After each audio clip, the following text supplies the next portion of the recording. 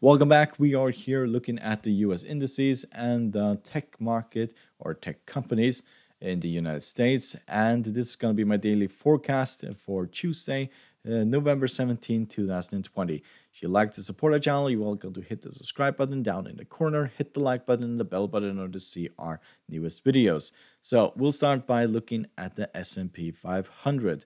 And as you can see, we are trading above these previous highs here. We're trading at 3,616 at this very moment. And that is, well, not as good as I expected it, because we had another news come out about a new vaccine, which is even better than the last vaccine.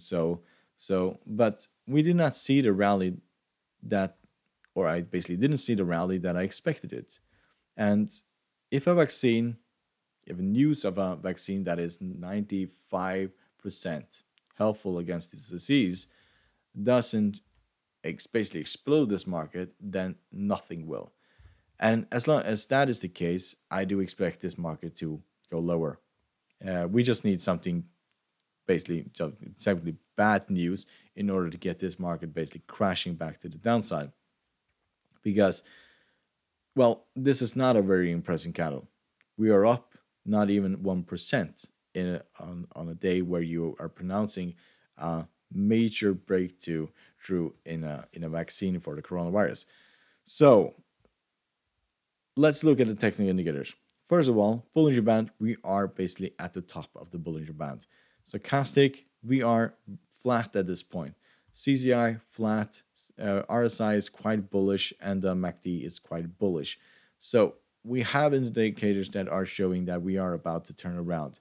And if we turn around, we are going back, first of all, to these previous highs here at 3,550, then towards the 20 exponential moving average at 3,478, and then towards the 50 moving average at 3,400. And that is where I think we are going to go in the next few trading days. So if you look at the Dow Jones, we can see that we have rallied quite significantly today on basically the news of the new coronavirus, but we did not break these previous highs, or didn't manage to go above and stay there. We pulled back, and at this point we are trading at 29,865. Technical indicators, if we look at the RSI, we are overbought at this point.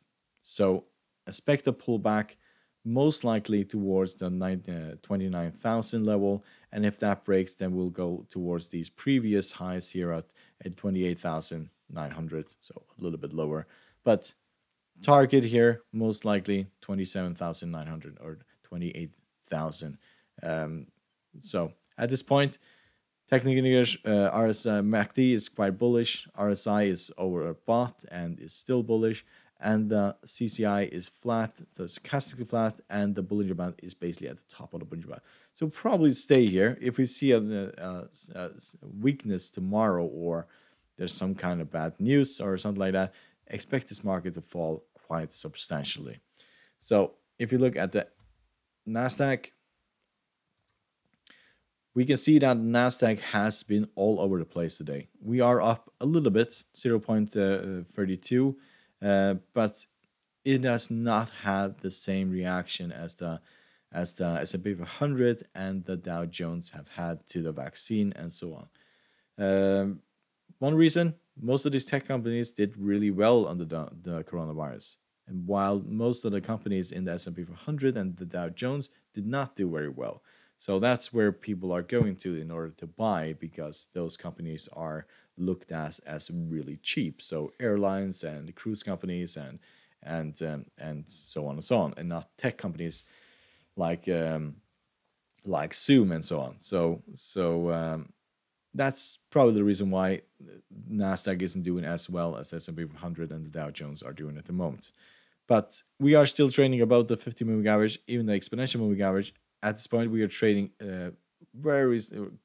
basically grinding higher to these highs of 12,255.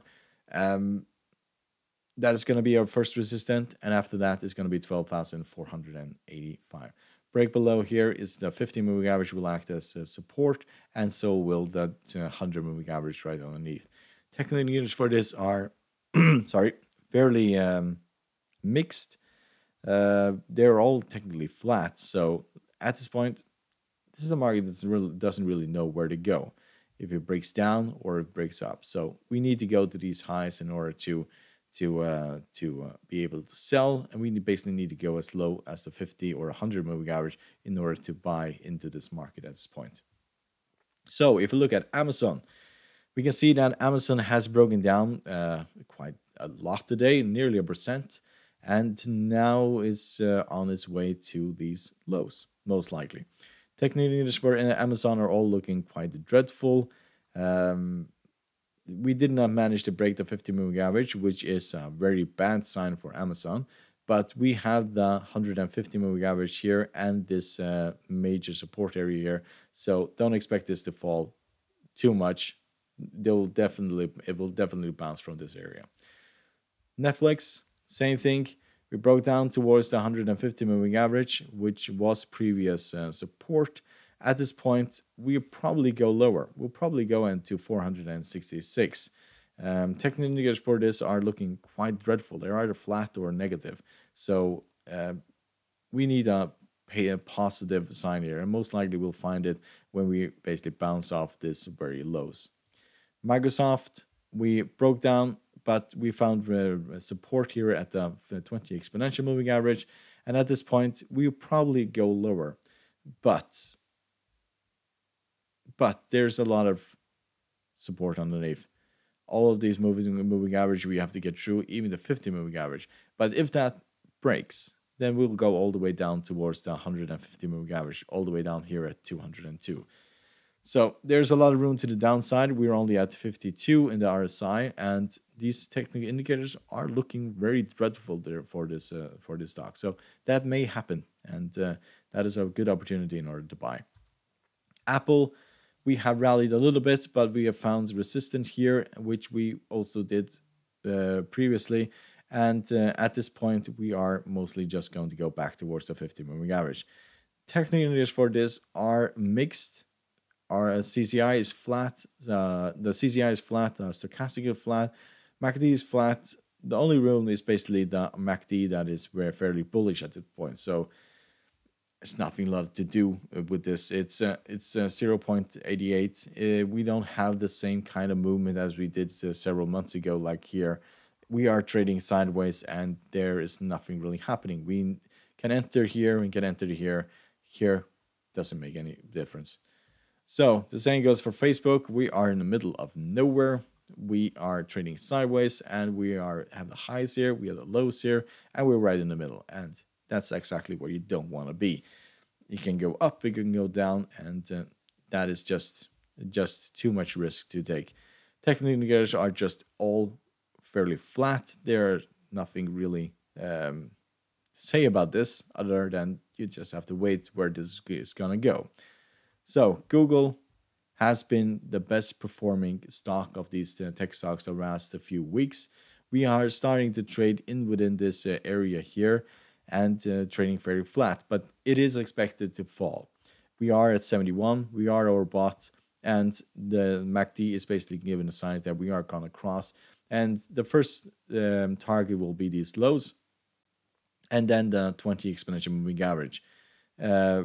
Will be actually fantastic going all the way down to the 50 moving average in order to buy this, but this is going to go lower at some point. So hope you find this video helpful. You're welcome to subscribe to our channel by clicking the subscribe button, hit the like button, the bell button in order to see our newest videos, and you're welcome to join us over at Patreon if you want our signal service, and you will also get access to our full technical analysis. So good luck and thank you very much.